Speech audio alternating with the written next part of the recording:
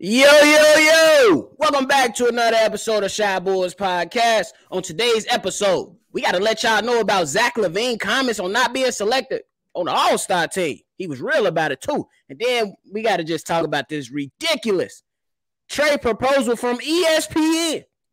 Me and CDubb gonna break it down. But y'all know y'all got to hear this music first. Cognac. Gang.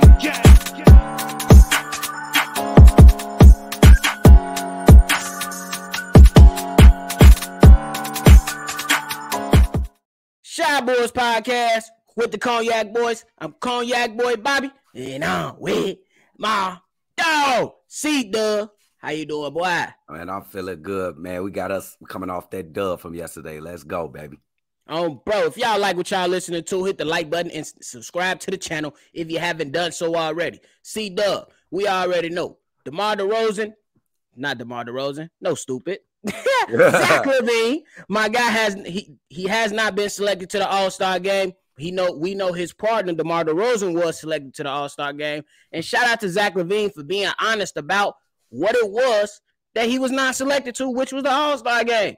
He said, I didn't feel like I played at an All-Star level at the beginning of the season. That's coming back off of injury. I started slow and then started picking it up.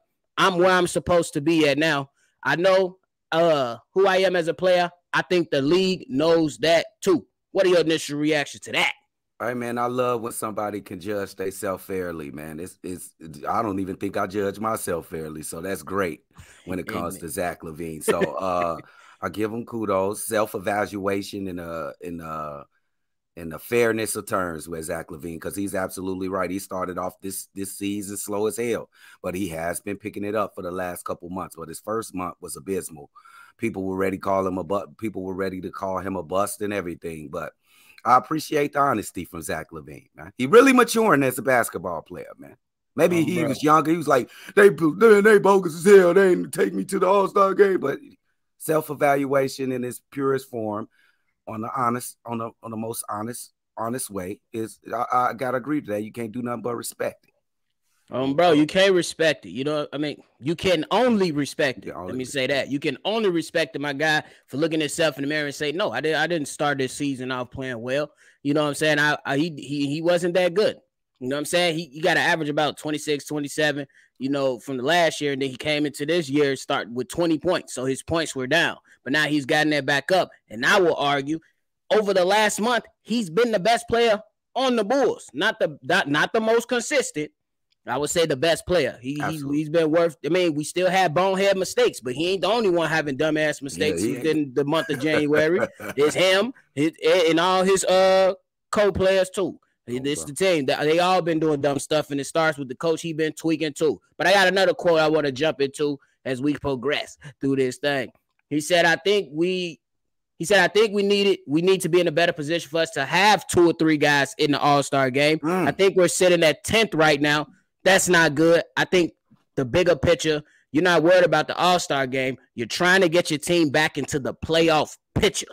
What do you say about that?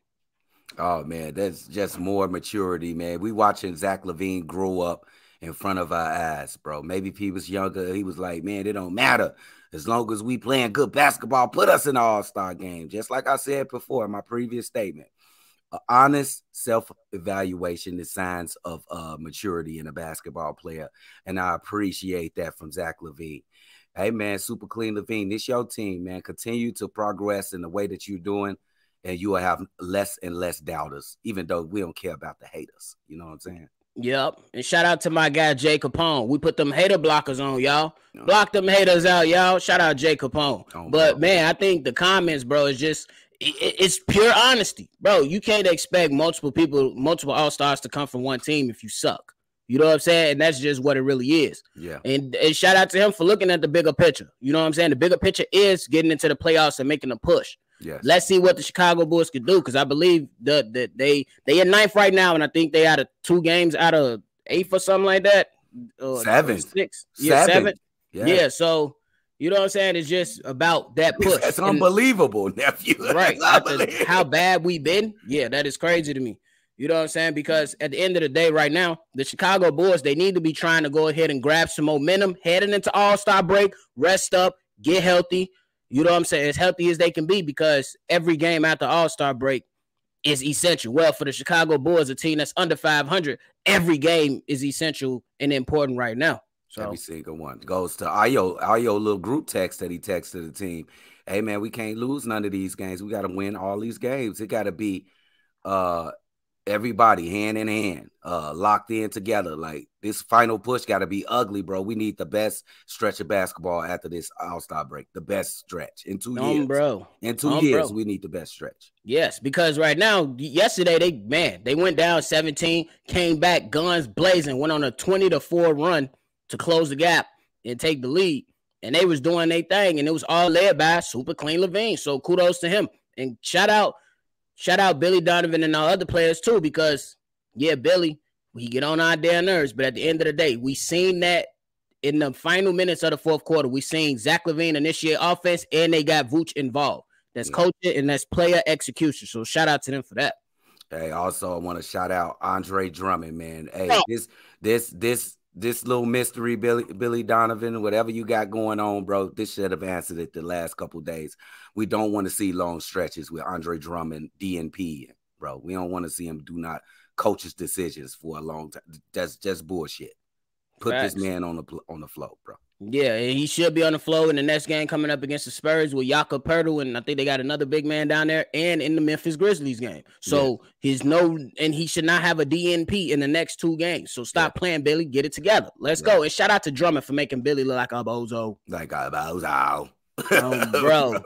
But moving on along, before we get up out of here, we got to talk about ESPN's ridiculous Bulls trade proposal. They said from ESPN, the Bulls should trade to the Toronto Raptors Kobe White and Lonzo Ball for Fred VanVleet and Malachi Lynn. That is ridiculous. CDubb, go ahead, and I'm gonna go because they tweaking, bro. I'm gonna take some words from one of my favorite shows and one of my favorite comedians from back in the day, Damon Wayans. Nah. No way. You crazy as hell on both ways. It doesn't work. Why would the Toronto Raptors take Lonzo Ball? You don't know what you're going to get. Kobe White is decent, but I think VanVleet is a way better player. Me on the Bulls end, I don't like VanVleet on his team. He's a little bit small. He's a great offensive player, but defensively, we're going to go backwards again. I'm good with Ayo Dosunmu.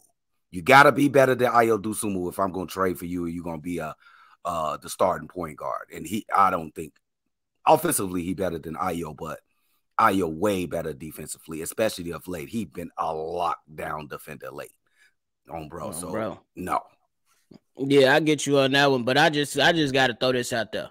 Do ESPN just hire anybody to put trade proposals together? Because I could put something better than that together. Because at the end of the day, do they not know who Masai Ujiri is? Masai Ujiri is the guy that traded DeMar DeRozan for Kawhi Leonard for 1 year. He knew he was only getting him for 1 year, but he did it anyway and got him a championship. Bro. Do y'all not know that he fired a good coach and Dwayne Casey was like, nah, you ain't getting us over the hump, and brought a new guy in and helped him get the championship? Wow. You got to be an idiot to accept this trade, bro. Like Unc said, Lonzo Ball is injured. He ain't playing no time soon, in my opinion. If we be honest, we really don't know, because I'm not a medical physician. I'm not a medical doctor. I'm not in those meetings with Lonzo Ball. I'm just going off pure speculation for me. But at the end of the day, no. It just wouldn't happen, bro. You know they got to. I don't see it happening at all. Not for a two-player swap with no other incentives involved, like draft picks or something like that for Fred VanVleet. Nah, I don't see it, bro. That is ridiculous. And he not bad. Fred VanVleet like bad, but not on this team. Not on this team. I don't think. I like him. I think he'll be nice. Yeah. You know what I'm saying? But at the end of the day, I just don't see this proposal happening at all. Bro, at all. No way. Like it's gonna be a lot of that before the trading deadline. It's gonna be a lot of this shit. Yeah, they just throwing things out of there just to get people to say stuff, and they got us to say stuff because I'm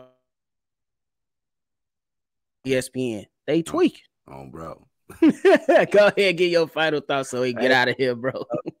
Hey, Zach Lavine, I appreciate the honesty, and we straight on that damn trade. Y'all, they gotta fill them quotas, but we gonna be here to shoot it down, blink it down. Target acquired, as Big Cam say. Shout out to Big Cam, hold it down with us. Hey, but it is what it is. My final thoughts is, hey, let's be prepared. Let's get ready for this playoff push. Zach Lavine, shout out to you for being mature, being a leader. And let's keep chugging along. Bet it up. But if y'all like what y'all listening to today, hit the like button, subscribe to the channel if you haven't done so already. If you want to be a part of our mailbag episodes, hit us up on that number. I know it's number, but over here we say number. 773-242-9219. And don't forget about the live calls with CDubb. Live call every game. If he ain't there, I'm here. If I ain't here, Big Cam here. It's busted. We're going to call the games. That's what it is. Go ahead and subscribe and hit the notification bell so you can get notified and join the crew. Look, we throw on the Caroline shades for every win, and you can join the party. You can join the party one day. But all right, y'all, we're going to get up out of this thing. We're going to catch y'all on the next one. Cognac.